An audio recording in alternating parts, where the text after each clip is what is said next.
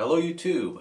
Today I'm going to show you how I installed a geothermal unit, added it onto my existing propane furnace, and I did this all for less than $800. Here's how I did it.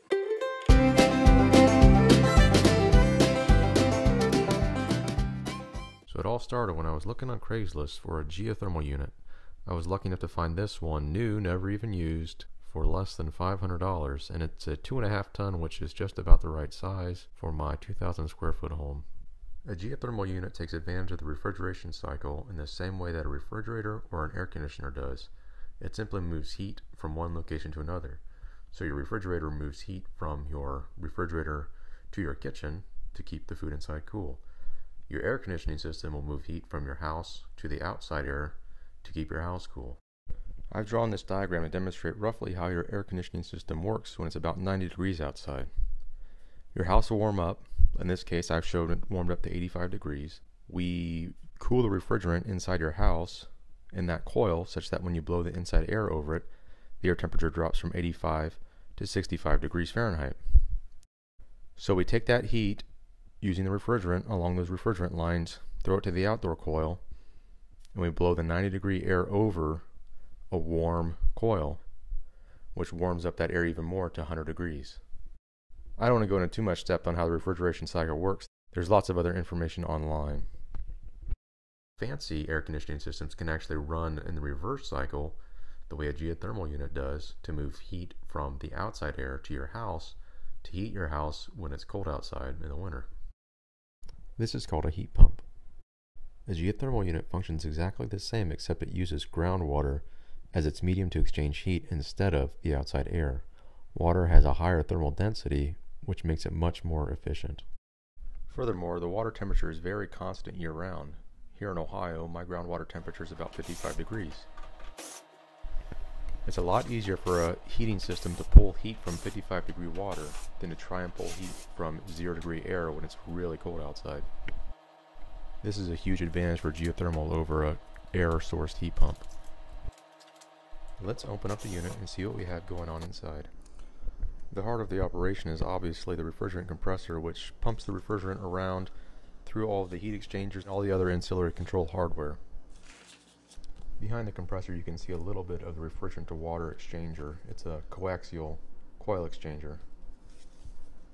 If we move around here to the other side, you can see the other half of that exchanger and probably see more of it. It's the black piece that's curled up like a tube.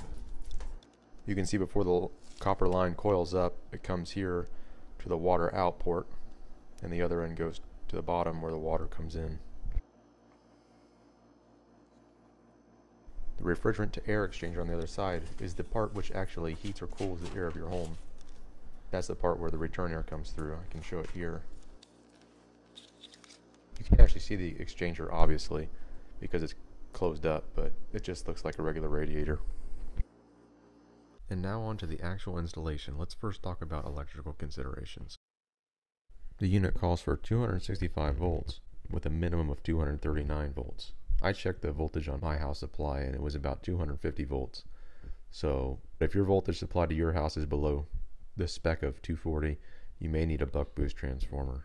The geothermal unit is connected to the thermostat the same way you would any other dual fuel heat pump. I'm not going to go into any details on how I did the duct work. Basically, I just added the unit in between my return and my furnace. Originally, the return was aligned along the axis of the geothermal unit, so I had to turn it 90 degrees. So the return air comes from the top left of this picture and makes a 90-degree turn inside the geothermal unit. It took a little bit of work, but it really wasn't too bad. Mostly menial cutting of metal and taping gaps. Maybe the most interesting part of the installation was the water system. We begin by looking where the water comes in from our well. I have a shallow well pump which is actually in my basement and not in the well itself because our water table is only 30 feet or so. The water bypasses the water softener system, runs up along the bottom of the floor joist. I installed a shutoff valve here just upstream of the sediment water filter. This is to keep any sediment from backing up inside the coaxial coil of the geothermal system.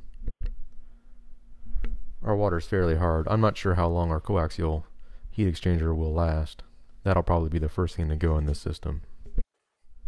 To control the flow rate of the water, I have here a water pressure reducing valve. These are usually used in homes in town where the pressure from the water tower is reduced to a suitable pressure for your home water system. The threaded bolt adjusts the area of water flow, thereby increasing or decreasing the water pressure and the water flow rate. I started with it wide open and decreased it until you didn't notice from a water faucet upstairs when the geothermal unit kicked on. And from there the water goes into the geothermal unit.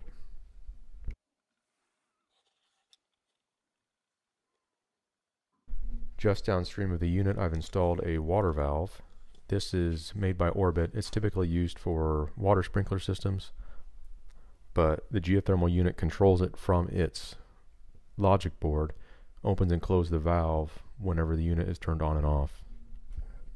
That way your water doesn't run all the time. And from there the water continues on to the outlet. This is the same place where my sump pump dumps to. It goes down across the road into a creek. Hopefully this video was helpful for you, either to give you a better understanding of how a geothermal unit works and maybe help you install one yourself on the cheap. Thanks for watching.